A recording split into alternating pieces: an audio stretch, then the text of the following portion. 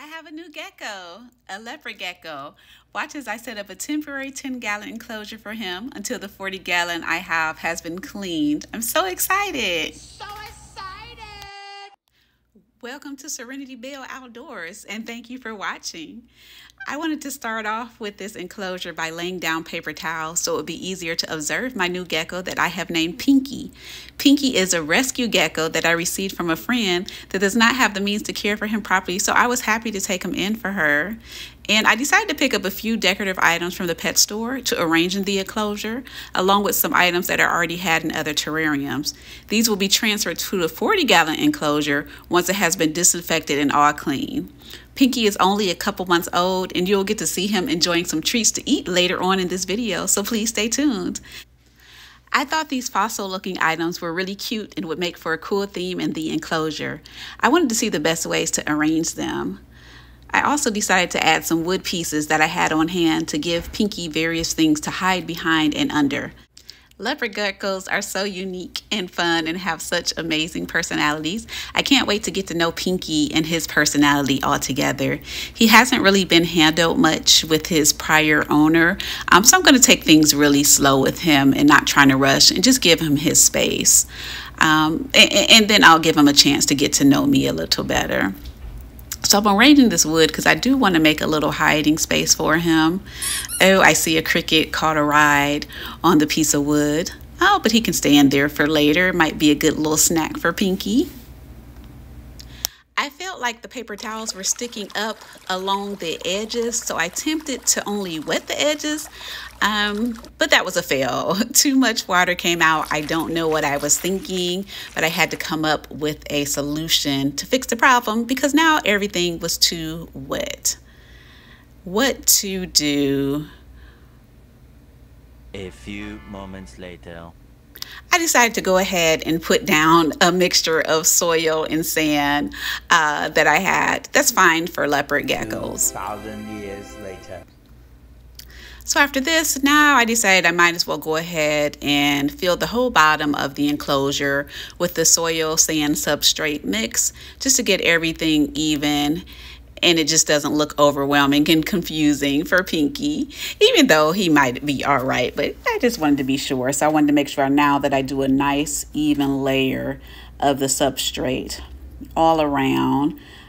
So this will just take just a little bit more time just to make sure everything is nice and neat. I want him to have a nice welcome to this temporary enclosure. Get him a chance to get out the box that he's currently sitting in.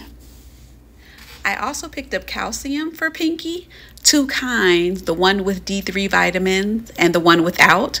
For the calcium that has no D3, I'm going to put it in a little tiny dish in the enclosure or maybe a bottle cap so then he can lick it as needed. For his feeder insects, I'm going to dust them with the calcium that has D3 and then also gut feed them the Reptile vitamins just to make sure I keep Pinky just nice and healthy so he can live a nice long life. And then also it's important for them to have a basking lamp in UVB light that I have on hand. Those are important for reptile health and good energy as well. It is very important for a leopard gecko to have multiple hides to hide in and feel safe. So I wanted to include one in this temporary enclosure. The new one that I ordered, the moist hide, is supposed to be delivered soon, but in the meantime, I was attempting to create one with the wood. However, I needed it to be stable so it would not fall down on him, and it was proven to be quite tricky to make sure that the wood could stay in place and be sturdy. So I realized for that I'm probably going to need more supplies on hand. In the meantime, I believe it is time to bring Pinky in. Oh, I see the little cricket is exploring. So that would be a nice little hunt for Pinky. Yes, he's all ready. Excitement time, and here he is. Look how cute he is. I just picked him up gently and now I'm giving him a chance to explore. I went ahead and just put the wood and everything down. I didn't trust how sturdy it was, and I will put his moist hide in there once it comes in.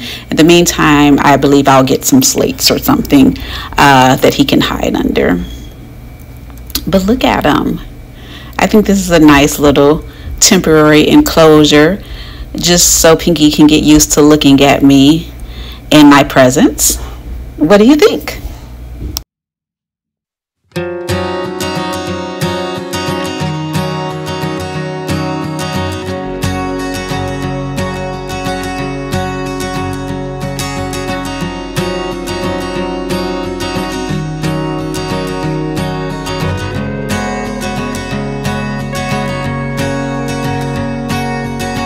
The cricket is right in front of him at this time, but he is totally ignoring it, so I don't believe Pinky is hungry, but it's in there if he changes his mind. If he does not, I will take it out and wait for later on just to see if he's ready to eat, just so the cricket won't harass him while he's exploring.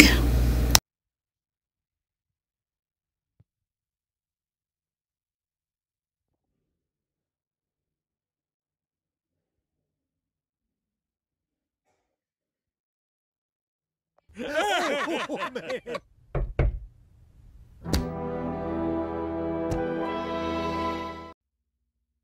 I almost forgot to show that I did go ahead and get some slate rocks to make him a temporary little hidey hole to go in for a little protection and to feel safe until that moist hide gets there. Right now, though, he's still exploring. He was inside the hole, but he came out to see what I was doing. Now he's over there behind the fossil.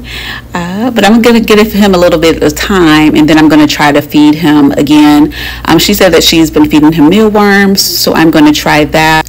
In the meantime, you can have a look at the enclosure, the temporary one, how I have it finished. Something simple, not too much, lots of hiding spots, so he can feel safe.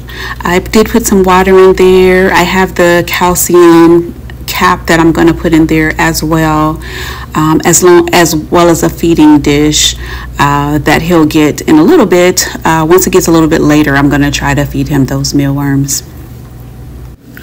For now, I'm just going to give him some more privacy so he can relax. Well, here we go. I have the mealworms out and Pinky is excited. In the back, you can see the moist hide came in, so he has the two nice hides next to each other.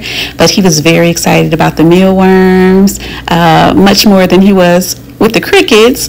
So we'll have to bring those in slowly, but I'm just happy to see that he is eating and enjoying his meal. So go ahead and watch and have a look and enjoy some dinner time with Pinky.